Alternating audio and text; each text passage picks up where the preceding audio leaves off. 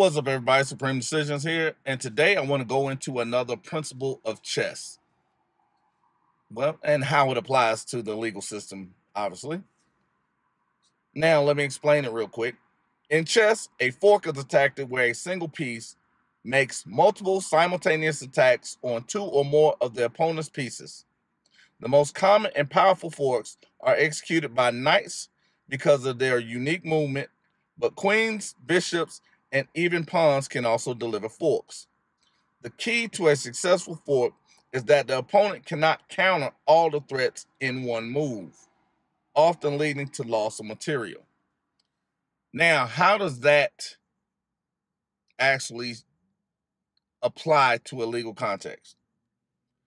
Well, many times people don't understand. I did a video literally maybe 3 years ago now, and I said, in order to, or if you have a legal issue, do this first.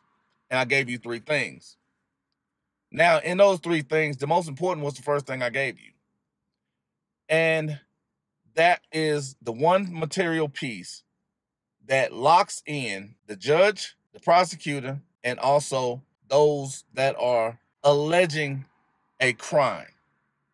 That can be the police officer. That can be someone who's alleging a possible injury. It also makes all of these people liable with this one piece. And then once you do that, you then have two other pieces that you can lob in front of them to kind of box them in and create the fork.